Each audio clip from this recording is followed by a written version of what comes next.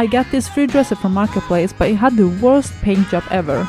The dresser was neither primed or sanded, so scraping off this paint took me only 10 minutes. And I'm not doing the same mistake, so I sanded and primed this dresser and spray painted with my Wagner spray gun. Next I added some customized trimmings, because even though it's IKEA, it can look luxurious. And I used both wood glue and some small nails to make sure it's gonna stick forever and ever. For the second coat of paint I used my pneumatic spray gun, and that's how I transformed trash to cash. Let me know in the comments how much do you think I should sell it for.